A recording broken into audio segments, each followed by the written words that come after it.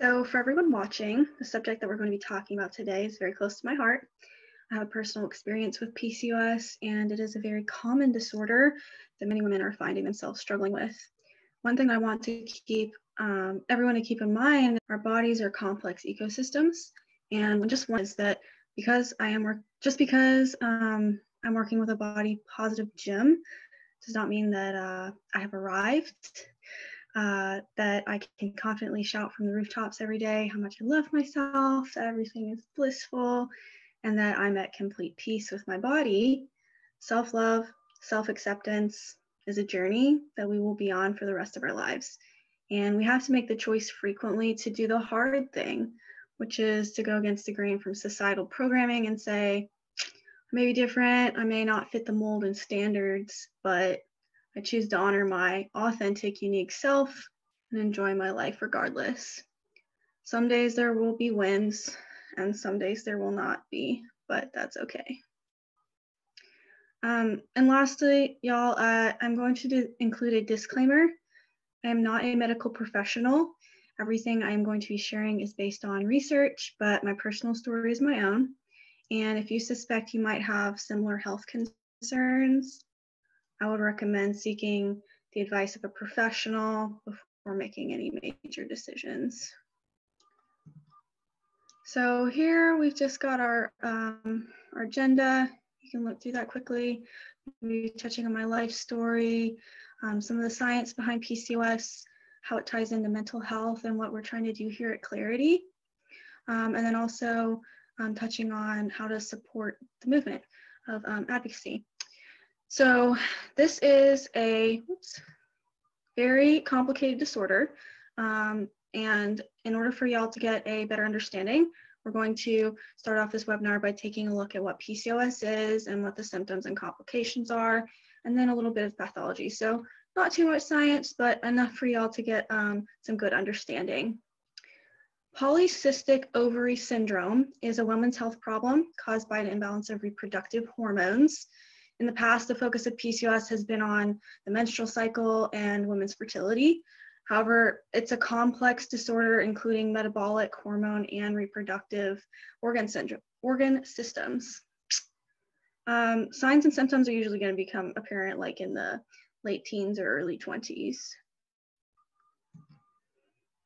And then symptoms can include anything from things that we're going to see more commonly, which is the irregular periods or none at all, difficulty getting pregnant, excessive hair growth known as hirsutism, thinning of the hair on the head called alopecia, a lot of acne, some low sex drive, bowel problems, mood changes, and all of that. It's quite a long laundry list of symptoms.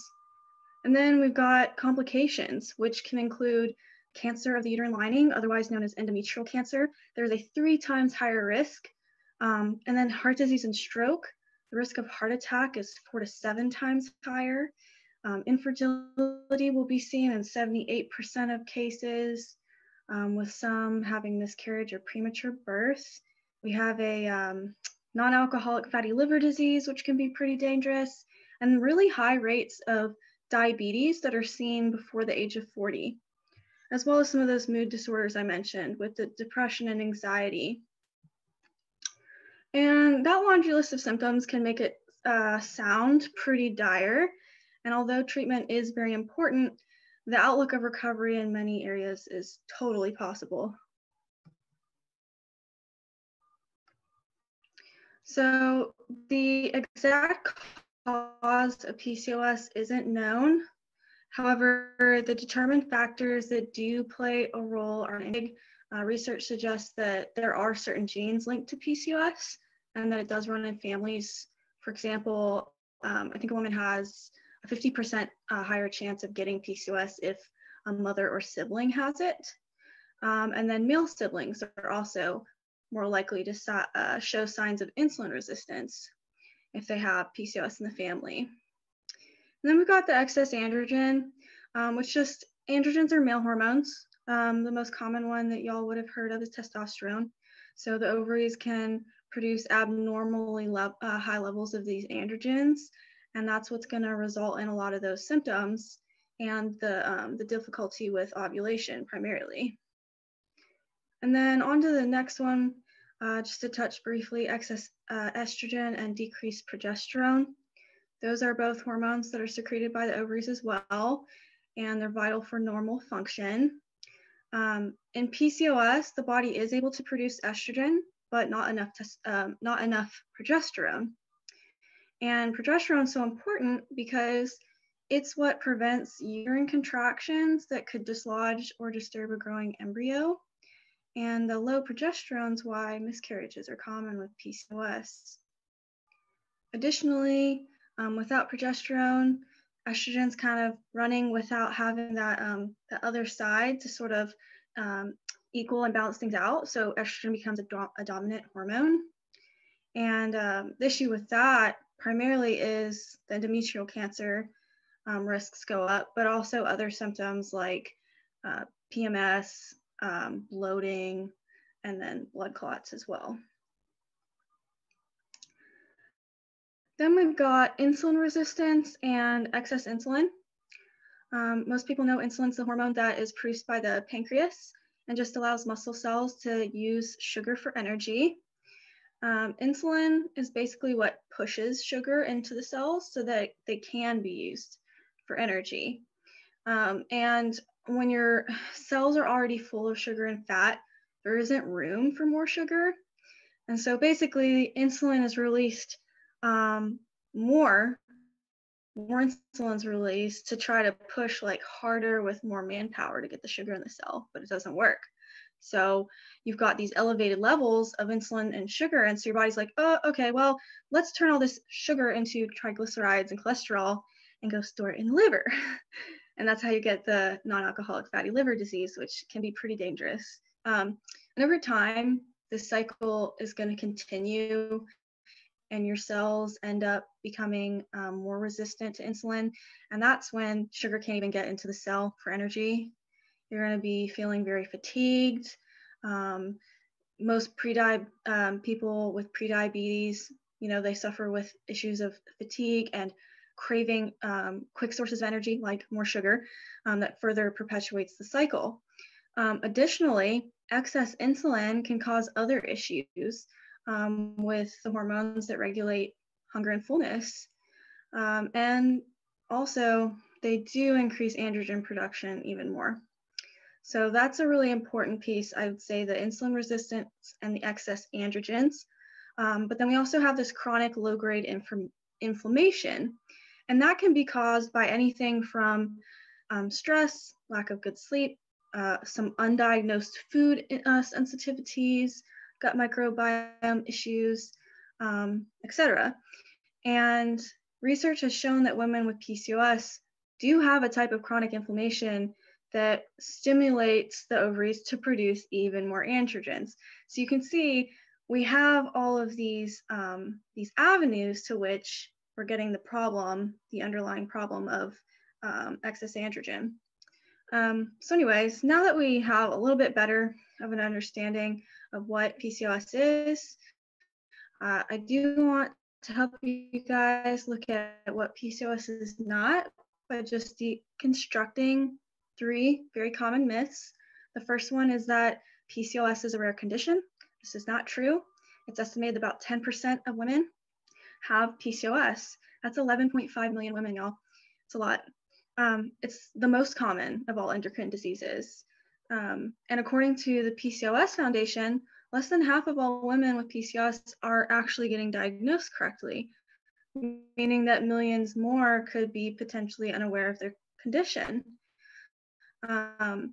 And that's also a result of many women going without diagnosis until they're trying to conceive in their 20s and 30s. And it doesn't work, and they're trying to conceive for a while, go to the doctors, boom, turns out I have PCOS. The real numbers could be closer to 20%, so it's a lot. And then according to the CDC, it's the most common cause of infertility. Which leads me to my next myth, that you can't get pregnant with PCOS. The fact is, women with PCOS often talk about how the fear of infertility causes long-lasting psychological distress They feel pressure to conceive early. They have difficult conversations with their partners.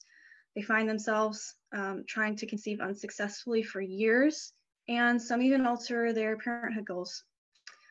That's the boat that I found myself falling into a few years ago, before the medical community started producing a lot more research on the subject. We do now know that although it's a barrier to pregnancy, with the right treatment plan, regular ovulation and fertility can be restored. So that brings me to my next myth, final myth here. If you lose weight, you can get rid of your PCOS.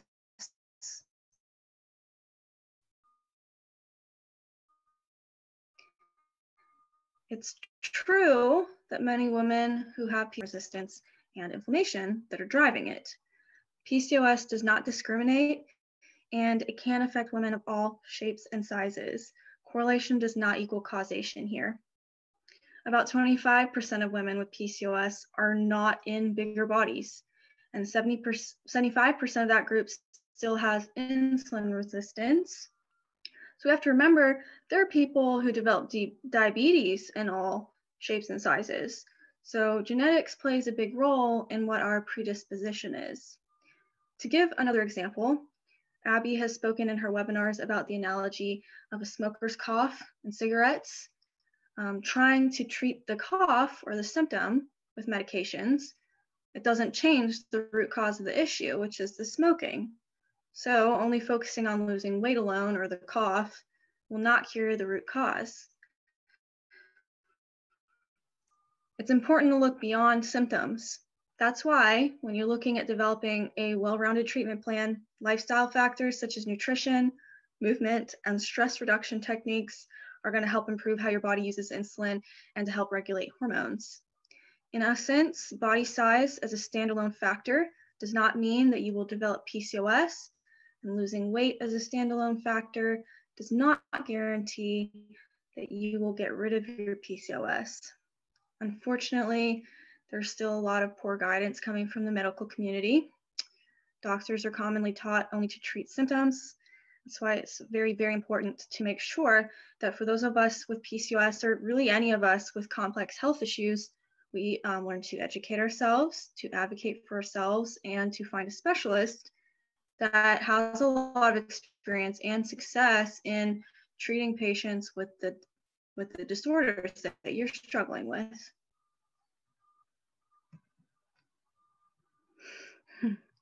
Continuing on with that point of self-education and self-advocacy, I would like to share my personal story. So I started to realize that there might be something wrong a couple years after hitting puberty. I had acne.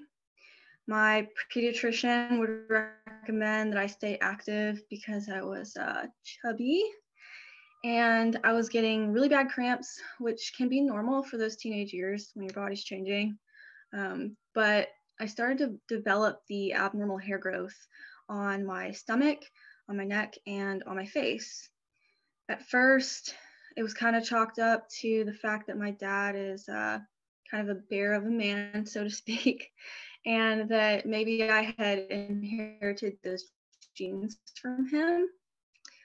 But as I got older and it got worse, and I also started to develop the irregular cycles and so forth, a couple other things, but it became apparent something else had to be going on. Now, when I was a kid, I was a total candy fiend. And I look back knowing what I know now, and I was just like, man, I had no idea the inflammatory damage that I was doing because of having this predisposition to insulin resistance and diabetes. And as I got older and more into sports, which in some ways was good for me, but unfortunately, I did become more compulsive about what at the time I believed to be health. And I always felt like, man, I work out more than anyone else I know. I'm so regimented with my food, and I still can't get my body to do hashtag body goals. You know, what's going on? Why is this happening? I used all of these face products, and my acne wouldn't go away. I was just constantly wondering, like, why me? Why is this happening? Little did I know that this was the start to a pattern of disordered eating, but we'll touch on that later. The other things, I would blow up like a balloon and have a ton of fluid retention if I ate baked goods. It would make me feel so lethargic and horrible afterwards. And my brothers weren't experiencing that. My friends weren't experiencing that. It just seemed really out of place and odd that I was having all these issues. In addition, there was an event in high school where I had a cyst rupture. It was extremely painful. I actually thought I had an appendicitis for a couple days. But yeah, my mom ended up taking me to a doctor. We went to see the gynecologist, and they did the ultrasound and found the cysts on my ovaries. So that, coupled with the hirsutism, coupled with irregular periods, was enough for them to say I most likely had PCOS. Overall, though, there was hardly any information given to us. They put me on birth control. That was it. Here's the pill. And I trusted my doctors. I just sort of put it on the back burner, and I had a lot of other stuff going on at the time. I was dealing with a major ACL repair surgery and then trying to get ready to go off to college. So it wasn't until I was nearing my senior year of college when I decided to take a more active role in my own healthcare. So I just felt beaten down from the years of low self-esteem. I was essentially dealing with a 5 o'clock shadow that I felt I had to hide from the world to avoid judgment.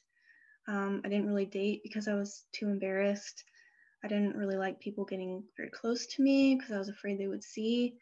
And at that point, I had already spent thousands of dollars on laser hair removal, and it just came back worse than ever. It wasn't working.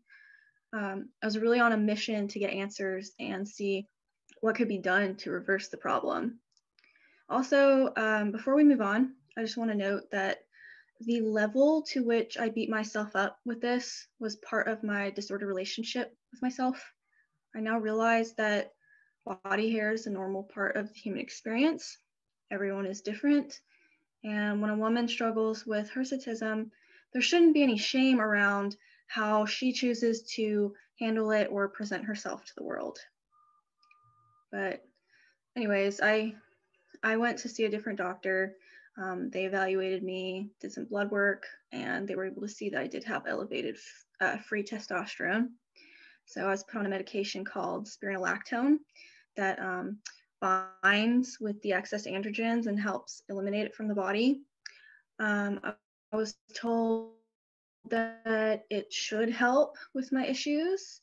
It was also suggested that I get an IUD. Said he could put me on metformin, which is an insulin sensitizing drug for diabetics.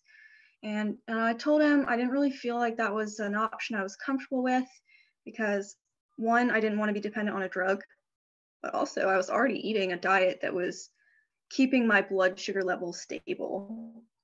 And he basically told me, well, I can't help you then.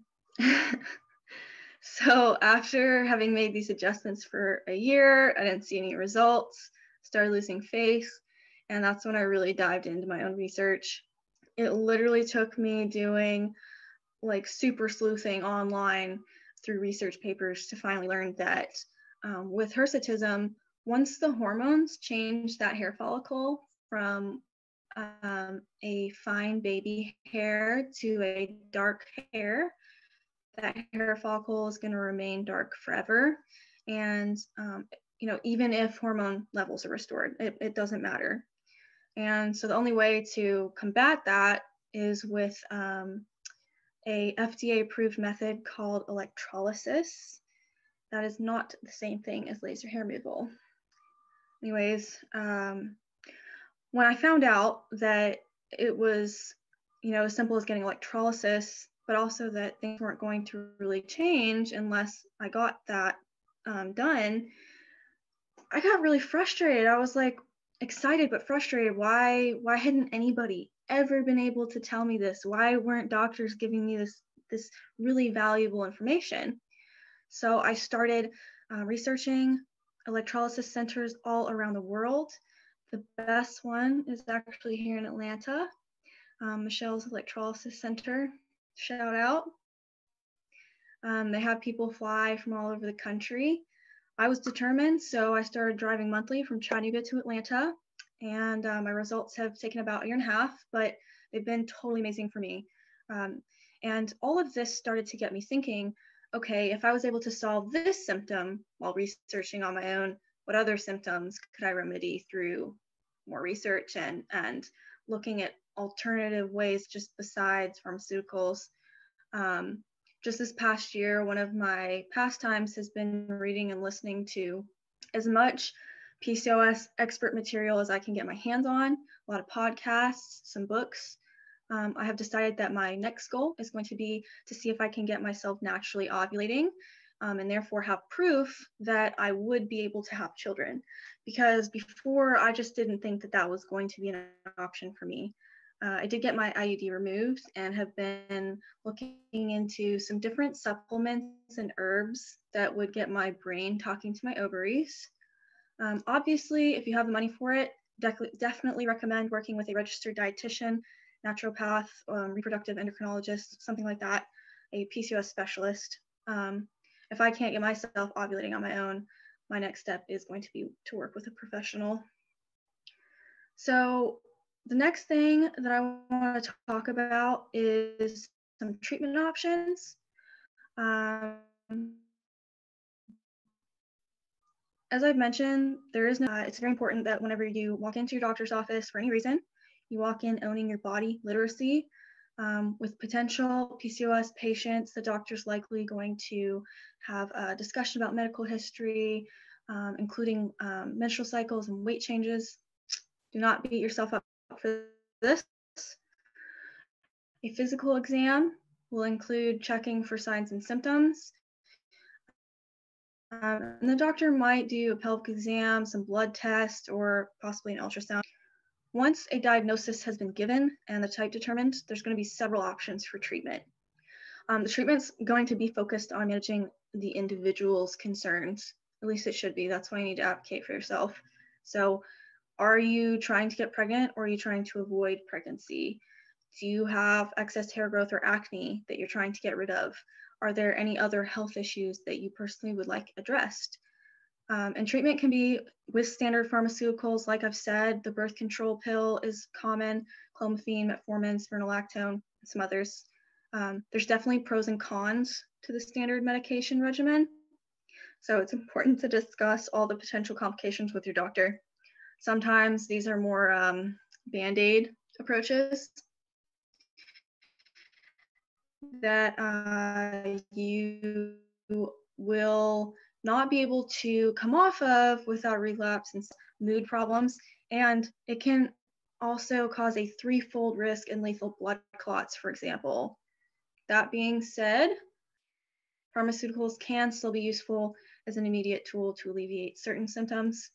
So tell me about integrative and naturopathic options. Those are going to be with herbs and supplements such as berberine, malinositol and D-chiroinositol, glutathione, N-acetylcysteine, turmeric, adaptogens, etc. You can see those there. And then if you work with a registered dietitian, they will look at macronutrient profiles to see if there are any deficiencies. Many people don't know this, but minerals are the precursors to hormones.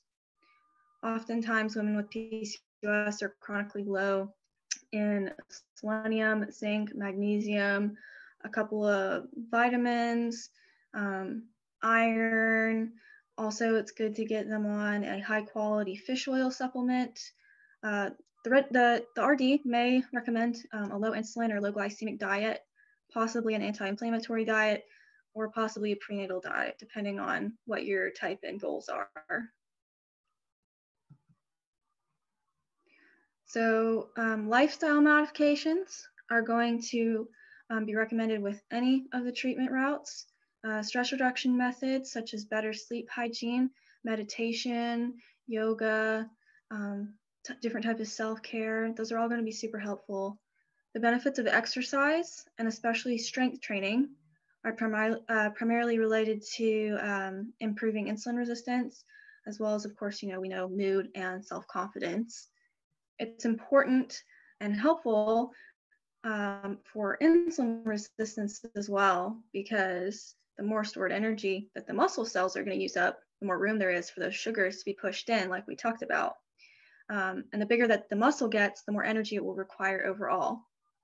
Important to note here is a common misconception that bigger muscles raise androgen levels. Ladies, this is not true. Ovary problems cause increased androgens, so do not be afraid to get in the gym and lift. Exercise can be a double-edged sword, however, and more does not equal better when you already have issues in a delicate system. Exercise does cause some acute inflammation, and high-intensity training could cause even more inflammation on top of what is already there. So self-awareness and intuitive training can be pretty key when it comes to not overdoing it or causing more stress on the body. Now, I want to point out that more than just being a gym and helping people with their physical fitness, Clarity is dedicated to helping people to create balance, develop self-love, and encourage community members to be active participants in their own healing. I do feel very grateful to be a part of something that I resonate with so much. I didn't really dive too deep into the psychological aspects in my earlier testimony, but having PCOS has definitely caused me to struggle with disordered eating, depression, and anxiety, as this slide highlights. There we go. I did a lot of fitness challenges and yo-yo dieting, and I was obsessed with trying to reach a certain body type, as you can see circled in pink. It was not going to be sustainable for me. I was never diagnosed because I couldn't afford to see a therapist, but I knew that my behaviors were indicative of binge eating disorder, and then even more like in college of orthorexia. Orthorexia is a pattern of fear-based restrictive eating where you are obsessed with eating only healthy foods, right? I would compulsively check ingredients lists. I would think about what I was going to eat next all day. I would track every bite of food and restrict my calories. It was really excessive obsession with this. And I look back and I do have a lot of compassion for myself, because I know that it was my insecurities with my body and the PCOS symptoms that caused me to feel very, very unfeminine, and those were drivers for the behaviors. I just recently started working with a therapist, and I have been diagnosed with obsessive compulsive disorder. I'm very relieved and proud of myself for doing the hard work that is taken to start shifting the mindset.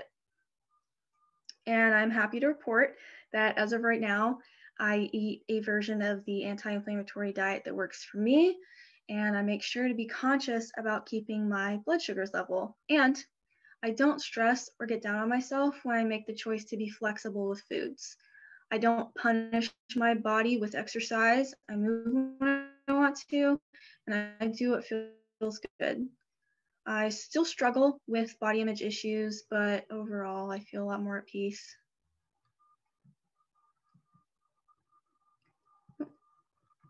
There we go. Intuitively, it makes sense that eating disorders and mental health issues would arise out of condition like PCOS, and the literature is starting to come out is suggesting that this is true. About 60% of women with PCOS have some sort of mood disorder. Depression in women has a pretty high range, as you can see here, up to 64%, anxiety up to 57%.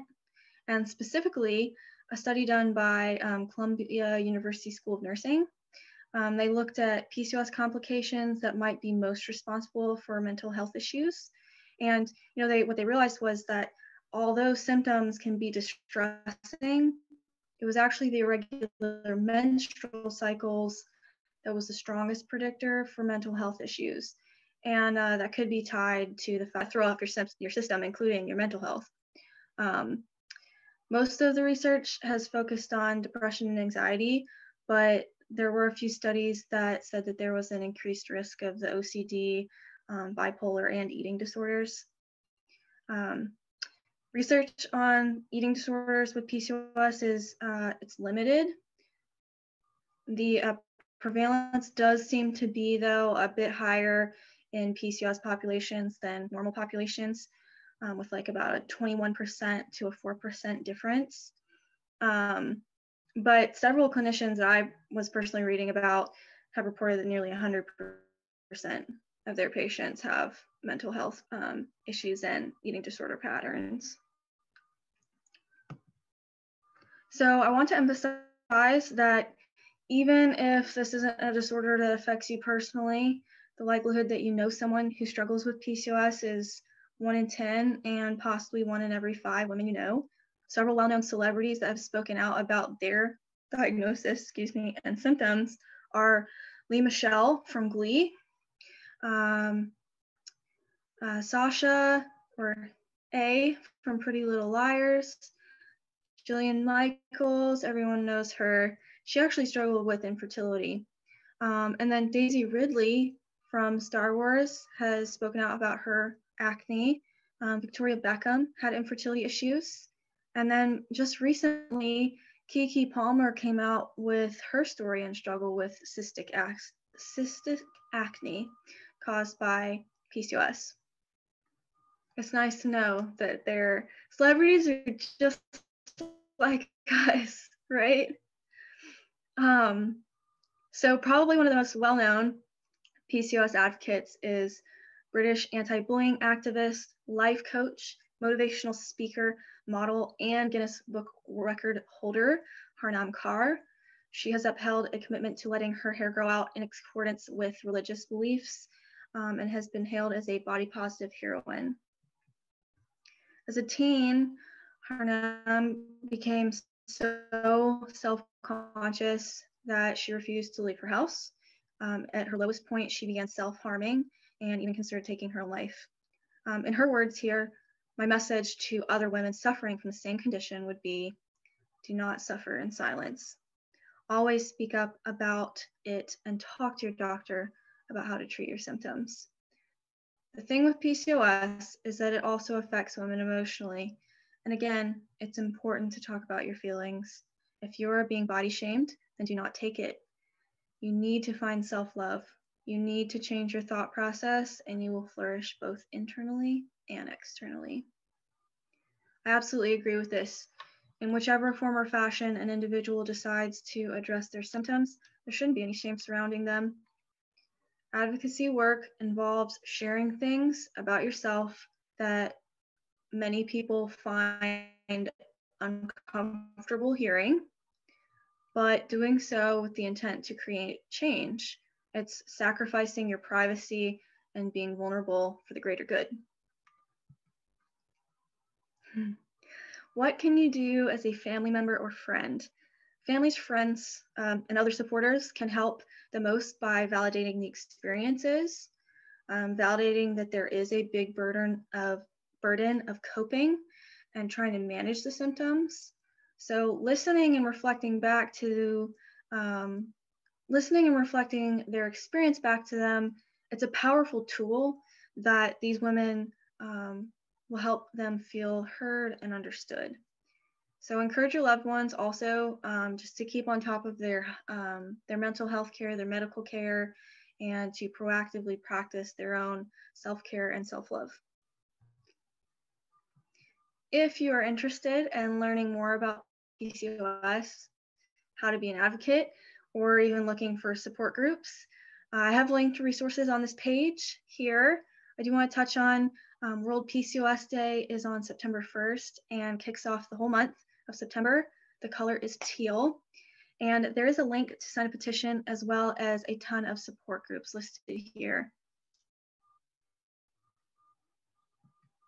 The biggest thing that you can do to be an advocate is to talk to your friends about this webinar, share and post, and to help increase awareness, especially if you may know someone who's struggling with these signs and symptoms.